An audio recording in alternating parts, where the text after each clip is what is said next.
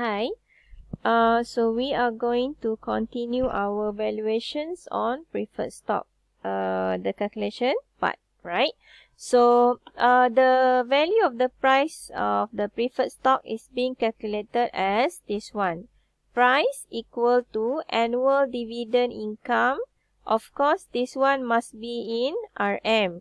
If it's not in RM, what you have to do is you have to times the par value. If let's say it's been given in percentage, such as previously for this example, let's say it's 6%. So in the formula, you have to convert this 6% to RM. So 6% times RM 100, so you will get 6 ringgit. So this 6 ringgit you can include in the formula. Okay. So in this one, it must be in RM. Annual dividend in RM, and then kita simbolkan dia sebagai D, dan kita bahagi dengan divided by prevailing market yield atau required rate of return. This one is also called required rate of return, which is denominated by K. Okay, kita simbolkan sebagai K dekat sini, right? Okay, so let's take a look on the question for March 2012. Alright, so the lightings Berhad is quite a long, this one is older versions of the questions, but still applicable. So the lighting Berhad's preferred stock pays a quarterly dividend of 2 ringgit and 50 cents per share. So if the price of the stock is currently trading at RM50, what is the nominal annual rate of return? So what does the question want? Okay, it wants the K. Right, so these questions are referring to this K. Given the price is already here, RM50, this is your P, VPS, P. And quarterly dividend, so this is over here, D. This is your D, quarterly dividend. So I'll just write it over here. Okay, for these questions, March 2012. Okay, so VPS, the price equal to, VPS is denominated from the price of the preferred stock. So PS refers to the preferred stock. V is the value or the price of the preferred stock. So you know the formula or just now, D over K. Right? So D divided by K. Right? So D is the annual dividend. Does the question give to you the annual dividend? So this one, yes, but it said that the dividend is quarterly. Bermakna RM2.5 ni secara quarterly. So you dia bukan penuh untuk 1 tahun. So you have to times 4. Kena darab dengan 4. So kita nak yang in the formula adalah yang full for 1 year, right? So what are the total full for that particular year lah? So of course this RM 2 ringgit and 50 kita times 4.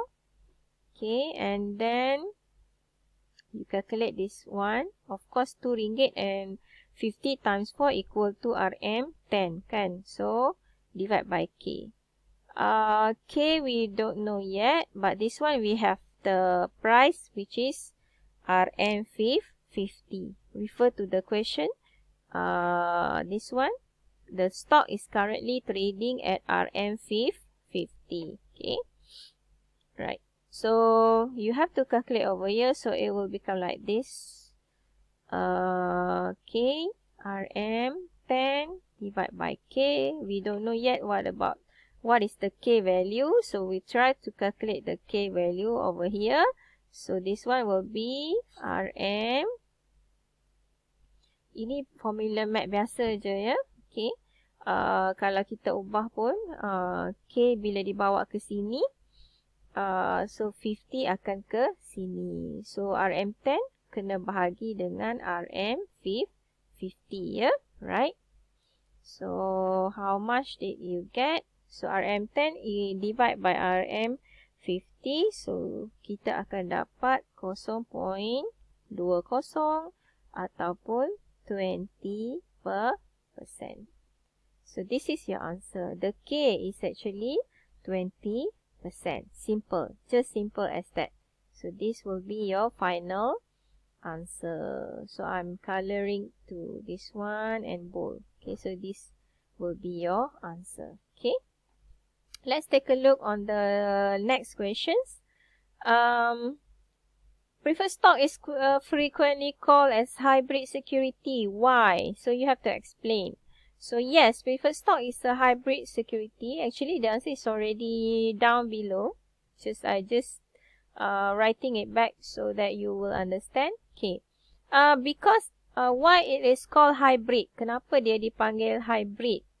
Macam kereta kan, hybrid car. Macam mana dia function? Right?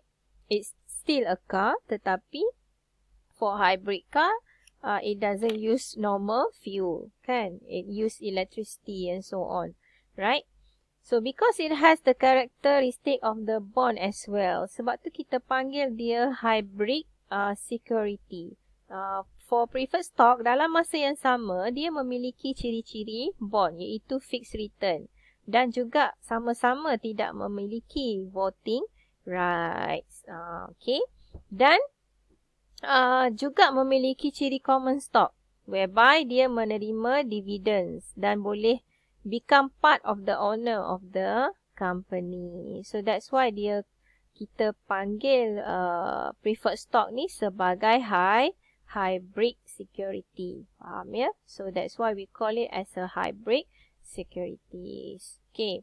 So refer back to the third questions, May 2011. Maju Jaya Berhad issued preferred stock, PS referring to preferred stock, paying annual dividend of RM6.50. The discount rate of similar share in the market is 18.5%. Determine the value of the preferred stock issued by this company. Okay. So, dia nak kita determine the value of the preferred stock, which is the VPS. This one. Dia nak this one. Dia nak price. Okay. So, kita try to calculate for May 2011. One moment. Okay. So, for May 2011, so the formula is still the same. VPS equal to D over K. Right. So, we are calculating the VPS. So, we don't know yet what is the DPS rate. The dividend given is RM 6.5. So, RM6.50. So, this is already the annual dividend. No quarterly, no semi-annually. So, this is the exactly the dividend. So, RM 6.50. We are going to divide by the 18.5%. Okay, kita bahagi saja dengan 18.5%, iaitu 0.185. So, you will get the answer lah over here, which is the VPS in RM. For VPS, because the value of the ataupun price of the share, so in RM. 35.14. So, this will be your final answer for this one. Okay. 35.94. Right. So, that will be your answer for this question. Just simple as that one. Okay.